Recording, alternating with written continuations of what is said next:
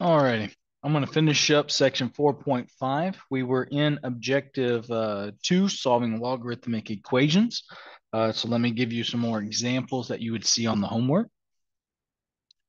Let's see, you would have one that looks like this. 5 log 6 of 7w plus 1 plus 3 equals 13.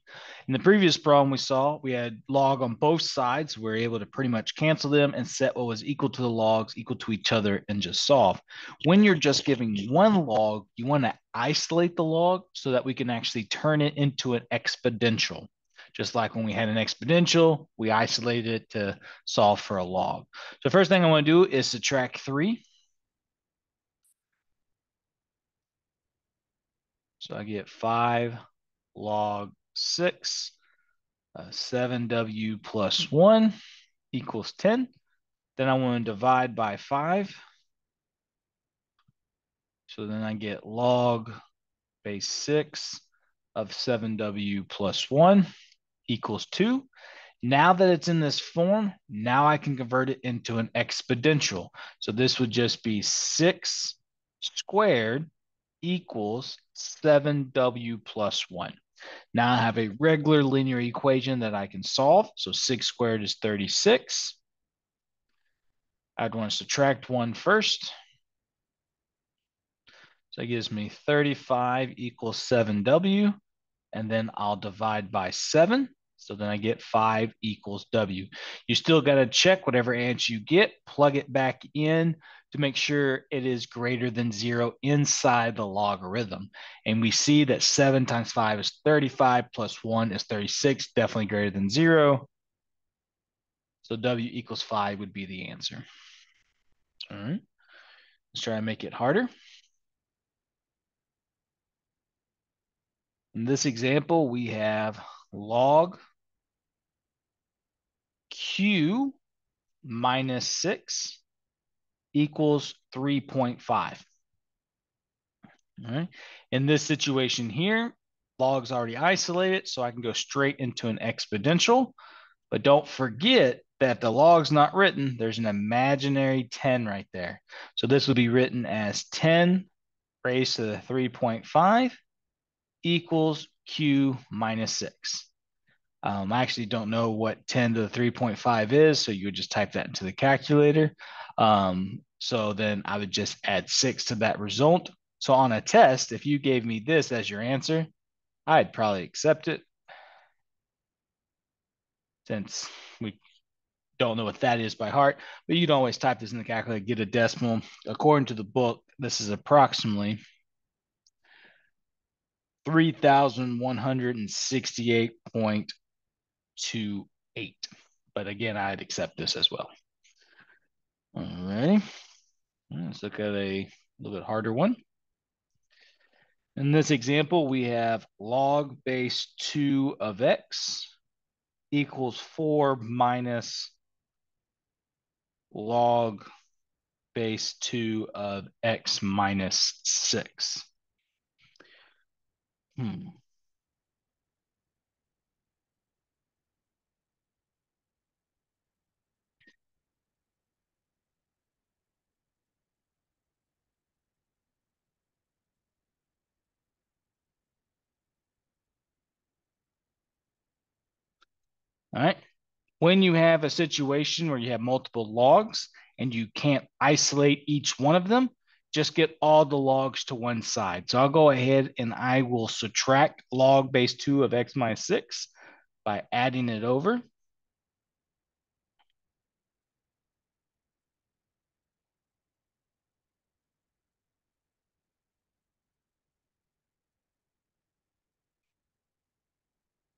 So then I get log base 2 of x plus log base 2 of x minus 6 equals 4.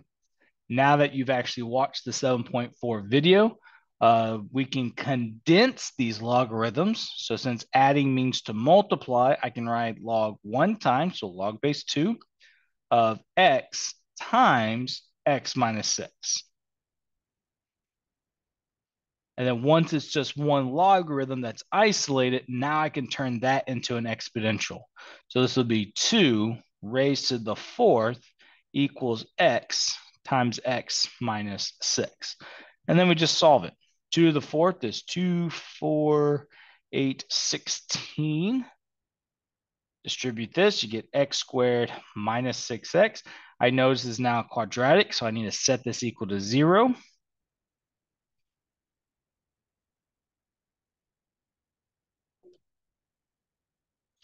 And then this is where you factor. So a trinomial we now know factors into 2 binomials, where the leading term will be x. The only game to the math we got to figure out is what two numbers multiply to negative 16 but add up to negative 6. Hopefully you came up with negative 8 and positive 2. That multiplies to negative 16 and adds to negative 6. When we set those equal to each other, I get x equals 8 and x equals negative 2. But we need to check it. So I'm going to come back over here. X equals 8. 8 minus 6 is 2. That works out. If I plug in negative 2 and for x, I get a negative 2. So therefore, that one does not work out because it has to be, when I plug it in, it has to be greater than 0. All righty. Let's do one more.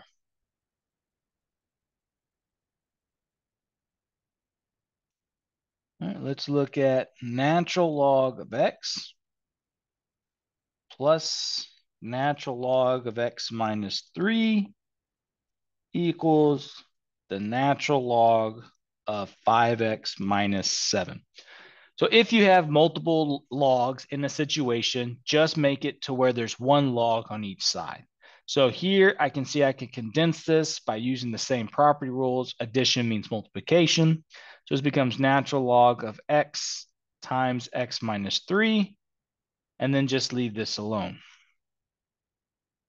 And then using what we saw on yesterday's one example I was able to do, since I have just one single log on both sides, those basically go away and I can set what's inside equal to each other.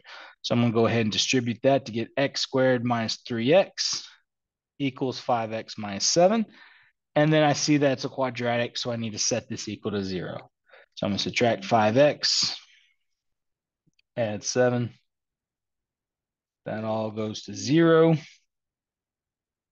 So this becomes negative 8x plus 7.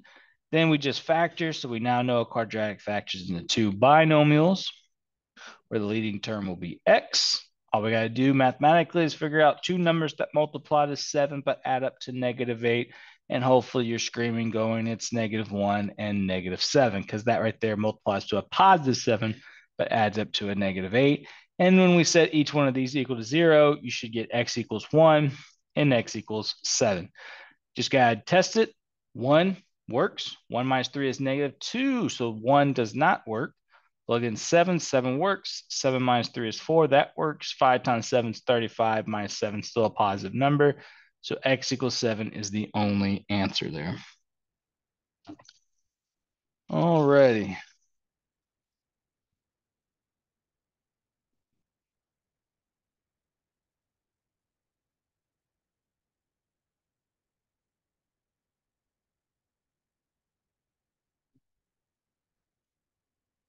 I think there's only one type of word problem that these really focus on, and it has to do with a perts and a equals p times 1 plus r raised over the n raised to the nt, which you saw in the previous unit.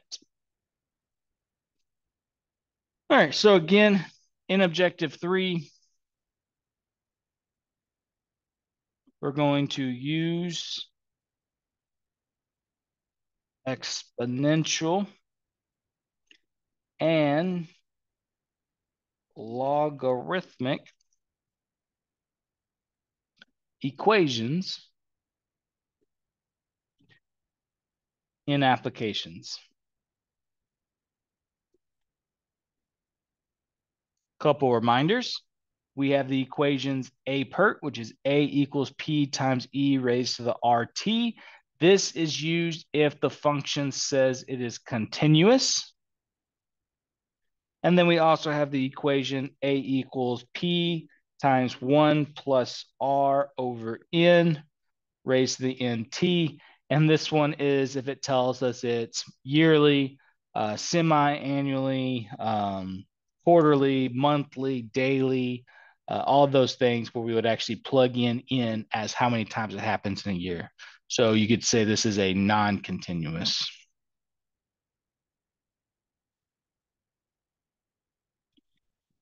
All right, so let's look at an example. So here we go. It says 20,000 is invested at 3.5% interest, compounded monthly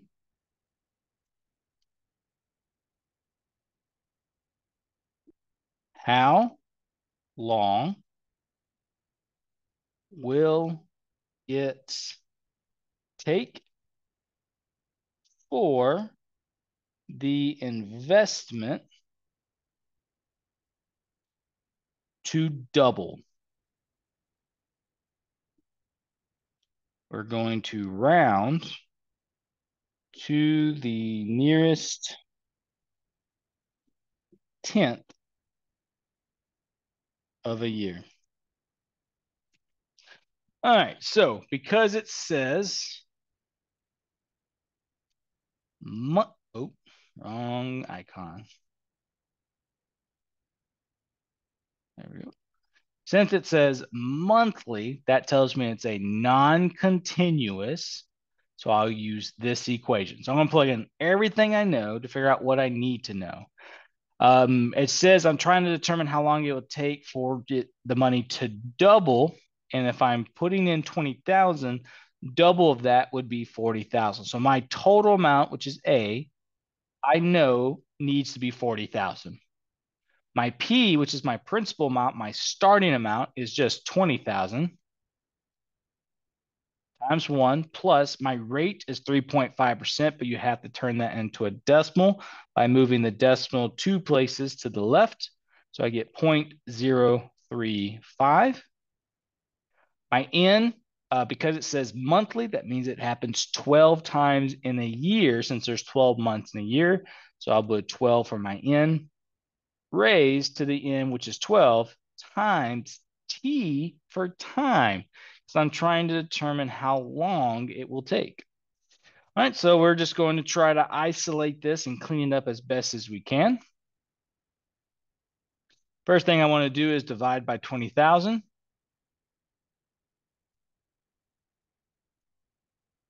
And that guy right there ends up just being 2. And then I'm going to figure out what this is. So let's see. Let me get a handy dandy calculator out here.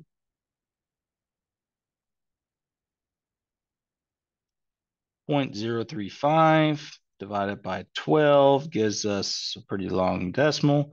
Plus 1 gives us something like this. 1.002916667 raised to the 12t. And then now that this is an exponential form, I want to convert this into a logarithm in hopes that I'm able to solve this. All right, so this right here would just be log base of whatever this number would be. So 1.002916667 of 2 equals 12t. All right, now we might not be able to plug this into the calculator, but we can use the change of base formula from the previous example. And I can say this is log 2 divided by log of this big number, 1.002916667. And then I still have this 12, so I have to divide this number by 12.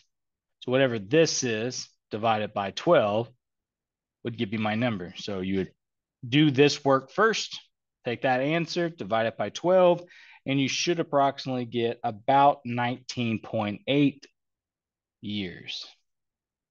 All right. Other than that, that is all that you're going to be required to do. So if you have any questions, please reach out to me so I can help you out.